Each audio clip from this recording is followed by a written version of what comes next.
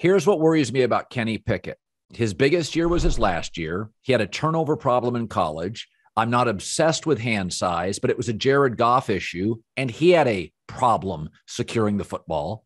Kenny has a hand size issue. I think he is big enough, athletic enough, not a huge arm, not a big plus arm, but I do worry that by the end of his college career, he's like a 23-year-old, 24-year-old kid playing with a lot of 20-year-olds. And I don't see a lot of it. I see capable. Is that fair? No, I think it's a little unfair because what happened was he got a really good receiver his last year at Pitt, and he connected with that guy, and he got better coaching. He got a more pro style approach to the game as opposed to simply pure spread, and so everything fit together for him. So I wouldn't hold the previous years against him. He's growing and developing, and he fulfills virtually every Bill Parcells axiom, which is, one of which is to play 30 games. Right. The arm strength is okay. It's not great, but it's okay.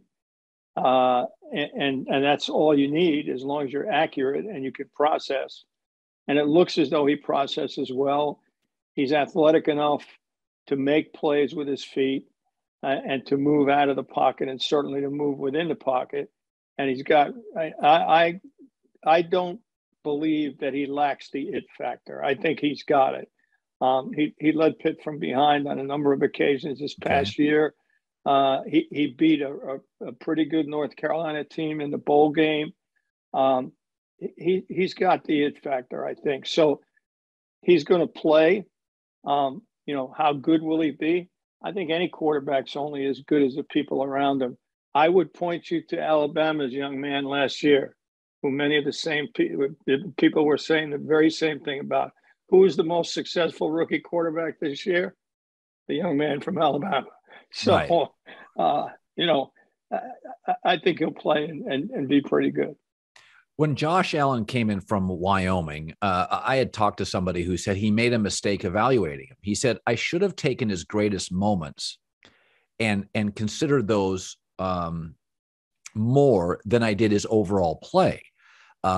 Because when you watch his NFL career, you see a lot of his greater moments, and those were sensational, but I didn't take into consideration he wasn't as refined. Well, he was going to get better coaching in the pros. So when I watch Malik Willis drives the ball, big, trunky, thick athlete, sounds like a good kid. He may not have the most refined tape, but there are moments on it that are wow.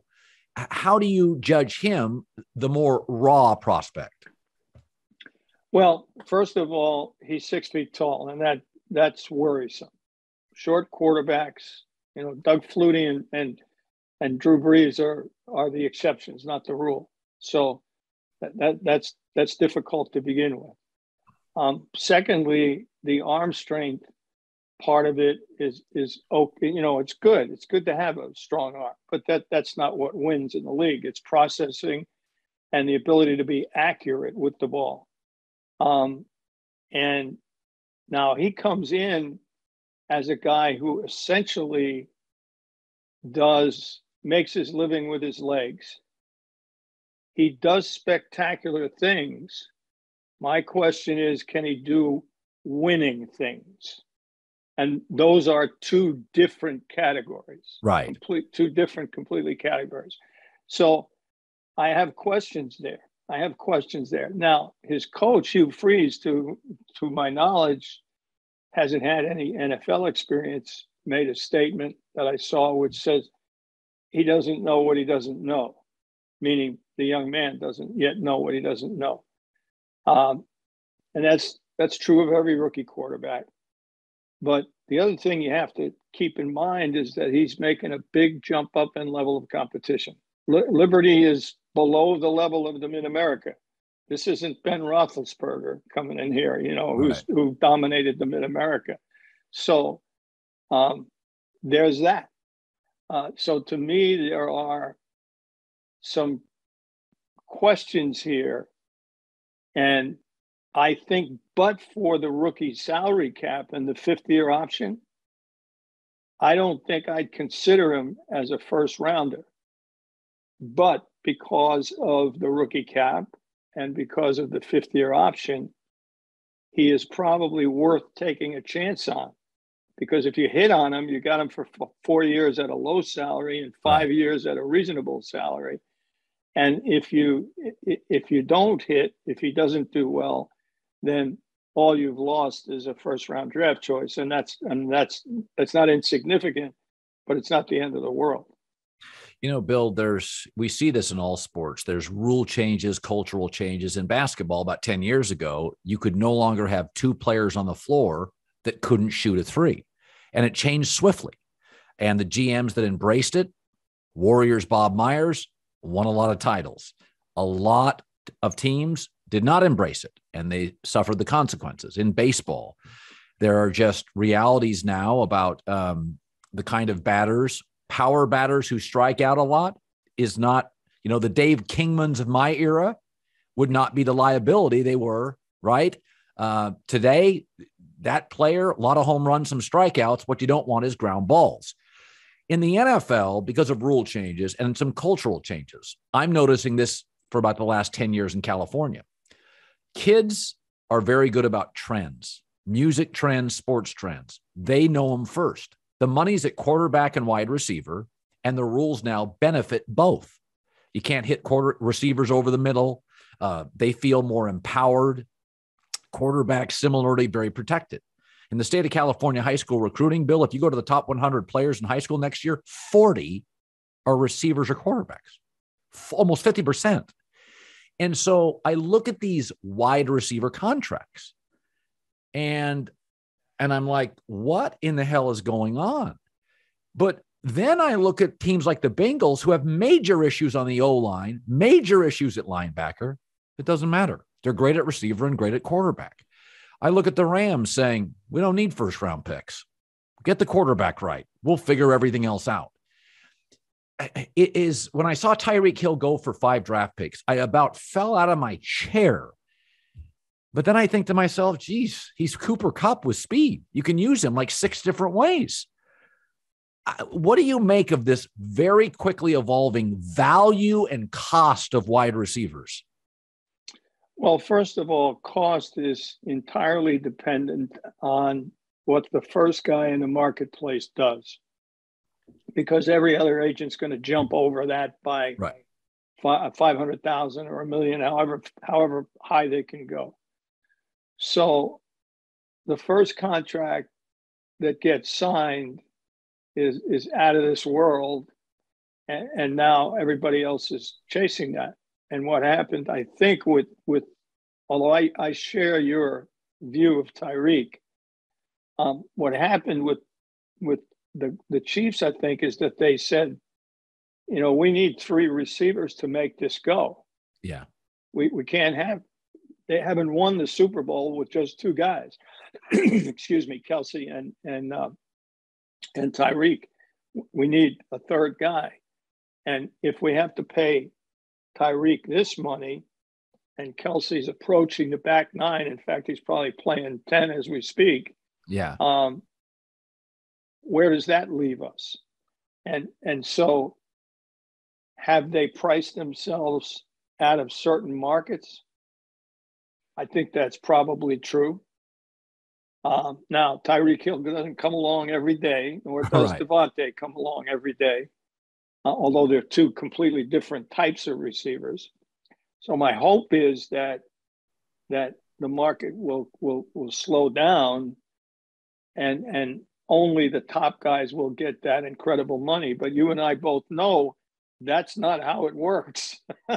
So you may be in a situation where you find yourself saying, okay, I can afford Diggs, but I can't afford 2 other receivers. I'm going to have to go with rookies in that situation. Now, the good part about that is, as you point out, there are plenty of rookies out there. Yeah. But that doesn't make for the most outstanding and the most efficient football you can put on the field. It's interesting. the consensus among many in the media was you got to pay Deebo Samuel. And I said a week ago, oh, time out. He plays very physically. He's been hurt multiple times. Kyle leans into that style of coaching. He loves Kittle. Deebo Samuel. I said, I couldn't pay him huge money because then my top two players, Kittle and Deebo, are injury prone. Where my primary rival in the division, the Rams, Jalen Ramsey's not injury prone. Aaron Donald's not. Matt Stafford's not. Bobby Wagner's not. Cooper Kupp's not. I got to consider my division. I got to win my division, right? And the Rams stars are never hurt. Well, Garoppolo's hurt a lot. Kittle, Deebo Samuel. So my takeaway was I get the Niners saying, we're going to listen to offers. Is it ever difficult, Bill? You love a player. He just won you a playoff game. He has incredible value. And you're going to get heat by a lot of people for not doing it. What do you do with a Deebo Samuel? Man, oh man, that is the ultimate dilemma for a GM. It's the ultimate dilemma. Yes, because you love the player. The chances are you love him as a person too. The contribution he makes is unique. The attachment he has to the franchise and to the fans is also strong and unique. And his personality and style of play, along with the tight end, really says a lot about what that football team is. Yes. The backs are interchangeable. I mean, they can bring backs off the street, literally, and play well in that system. But you got to have that great receiver, and you got to have the great tight end. So how do you make that fit? What do you sacrifice? So when it all boils down, and we've had this discussion about what his value is, then you say, okay, we know what his value is. It's what Devontae and Tyreek got. That's what he's going to be asking for. What do we have to sacrifice in order to accommodate that? That's where the dilemma comes in. And so you have to have a system of football on defense, because the offense is where the money is. You just pointed it out. You have to have a system of football on defense where you can feed young players, less expensive players, into the equation. And the Rams are doing it. They let Reeder go, right? Yep. He's playing in the same building, but for a different team. Right. Because they are not going to pay linebackers, because they got to pay Cooper Kupp at some point in time. Right. So the question is not, do we keep Deebo or do we put him out on the market? I don't think he's fungible. The question is, what do we have to give up to accommodate what we're going to pay him? And that's the dilemma. That's the one that keeps you up at night. It's quarterback. Yeah. 4 o'clock in the morning, bolt upright in the bed. Holy mackerel. Quarterbacks mean more than ever. They're more compensated than ever. They have more power and leverage than ever. And now many are demanding mobility. It's a new time. It's almost an international soccer star feel, NBA superstar feel. Not quite there yet. But with the Aaron Rodgers situation, I mean, he called out the franchise. He's tried to humiliate the franchise. He's not going to show up to one of his camps, even though they may have young receivers they just drafted. He's not going to show up. He'll do talk shows, game shows. And I think to myself, boy, I almost wonder if Green Bay would be better with an owner who could get on the phone and bark at him a little bit and say, hey, pal, but they don't have that in Green Bay. The other day, Mark Murphy said he doesn't have a 3-year contract. He's got 3 one-year contracts. And I thought, I don't know if he's going to be there for 3 years. I mean, where is your line in the sand on not having leverage with a star, being publicly humiliated by a star, having him not being accommodating? I mean, some of this stuff I look at and think, man, I know he's talented, Bill, but this is a lot. I mean, you go out and take shots at the organization. You can do it with no owner, but it's a lot to deal with. I know, like Deebo, he's talented, but how would you have handled this? Well, Mark Murphy is a not only a very smart guy, but a former player. And so he understands the chemistry of the locker room. He understands what the trigger man does for you. He understands the dynamic that guy brings to the team. And you stretch that rubber band as far as you can stretch it in order to win. Now, in Aaron's case, what was shocking to me was he had to know that Devontae was leaving. He did. He had to know it. And yet he still took the money, knowing that he was going to be bereft of his number one receiver. So that tells you, common sense tells you it had to be about the money. That's what it was about. Not get me a team, not let me put my stamp on the offense, not let me bring Tommy Clements is as good as Tommy is, but let me get my contract done here. So there's nothing wrong with that. Every player should do that, but to do it in a disruptive way is really stretching that rubber band. And now, not showing up at minicamp after you've gotten all this money and the off-season program after you've gotten all this money, that one, even Mark probably has difficulty with that. As mature as he is and as experienced as he is, as one of the people I respect most in this business, it's got to stick in his craw, and it would in mine. I mean, owner or no owner, I think I'd sit down and say, listen, we need to get some things straight here. Yeah. Bill Belichick well, competed against him for a long time. I said the other day that, every NFC team that went to the playoffs had an offensive coach. If you take out the AFC East, which has all defensive coaches, only one division had a coach win that wasn't an offensive coach, and that was Tennessee.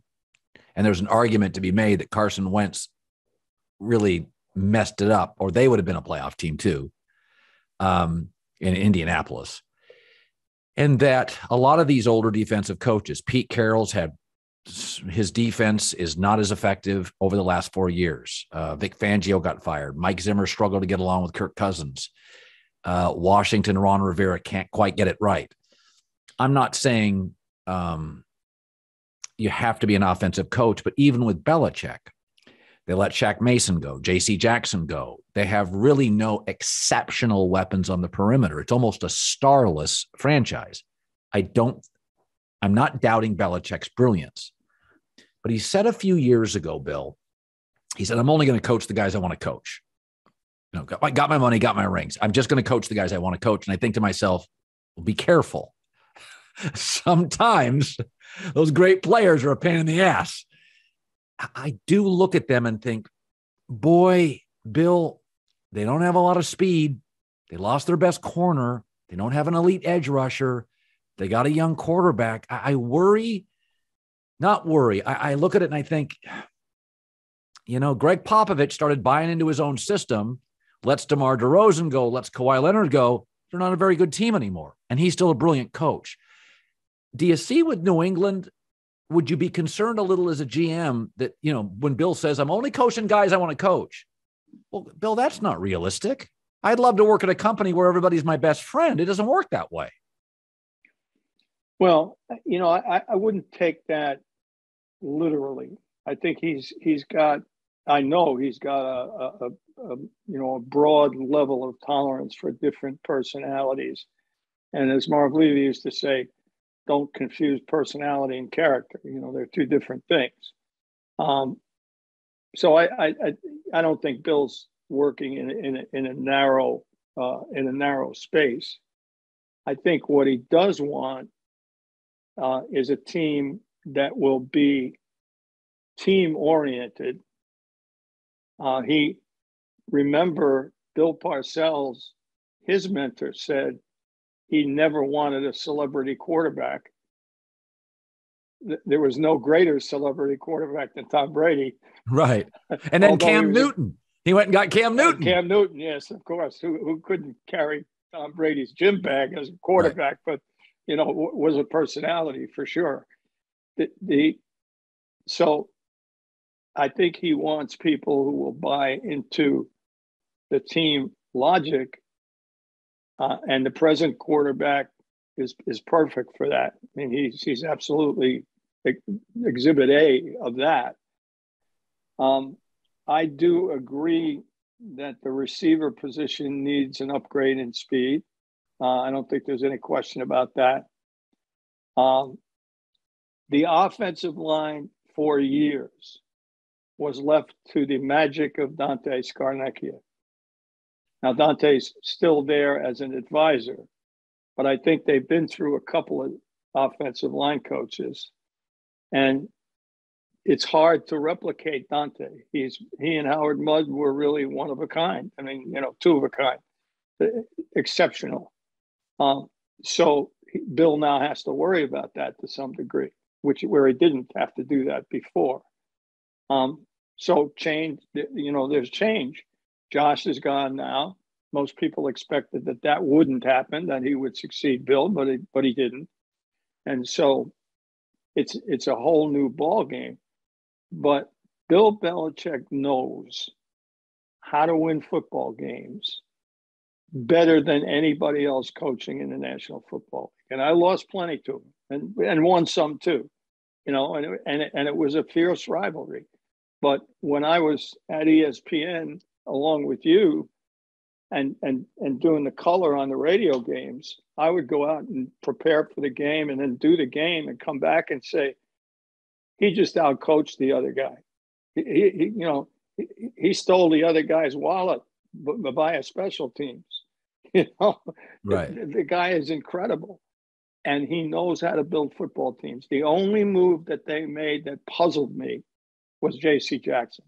That was the one that puzzled me because they don't have cap problems. And if he's anything, Bill is a brilliant defensive genius, and especially one on the defensive in the defensive back end. So the J.C. Jackson move puzzled me, but other than that, I don't question what he does, and I think he's still on top of his game. And to your central question, he's got a broad spectrum of people that he wants to coach. He's not into a narrow area. Just picking choir boys. That's not, no one does that. And you can't win doing that. He knows that. Finally, all your years of being a general manager, Hall of Fame, what single player that you drafted, any round, are you proudest of? Maybe your scout said, Bill, I don't know. Maybe you did extra work. Maybe you outfoxed somebody. Give me somebody that you look up and go, you know what? That was a high five day in the room. I honestly, I'm going to give you Marv Levy's answer. People say to him, Marv doesn't have any children or any sons. He's got a daughter, a stepdaughter. And people say to him, are you sad that you didn't have a son? And his answer was, no, I had close to 1,000 sons during my career. Right. And I feel that way about virtually all the guys I drafted. I'm proud of what they've accomplished. Frank Reich turned out to be exactly what we thought he would be, which was a great backup quarterback, a great teammate, a great person, and now a great head coach. But there's so many more. I can't pick one. It would be. I just can't. It'd be like asking me, which of my children do I love best? I bet you love the process of it, because it is very. Yeah. I miss the process at this time of the year, being involved, knowing we're sitting here talking about players. We don't know 40% of what the player's about. I couldn't wait to speak to the psychologist. I couldn't wait to speak to the college head coach. I couldn't wait to read the scouting reports. The process is just marvelous. It's not a burden at all. There's no pressure. You're making your team better. It's the greatest thing in the world. The psychologist part. Did you guys have those way back 70s, 80s too? Yes. Yeah, well, 80s. Yes. Yeah. We were the first, I think, to begin systematized psychological testing in Buffalo. Wow. So you could tell leadership qualities or just talented? Yes. Everything. And now there are any number of purveyors of tests and interview processes and what have you that give you even more information, specific information about processing speed and the ability to absorb and regurgitate knowledge and all those kinds of things that are so important to play in a position. You know, we talk about all the quarterbacks until the cows come home. As I say, we don't know the most important 40%. Do they process? Are they poised? Can they regurgitate information? Can they handle pressure? We you know, intellectual pressure, which is what blitzes and those things are all about. You know, the media, and we shouldn't know, but that's the most important information. Bill, is always an absolute pleasure. You got a podcast, don't you? I do. What is it called? Inside Football with Bill Polian. There you go. Bill, I love it. I get smarter every time. Thank you, sir. My pleasure, buddy. Always great to be with you.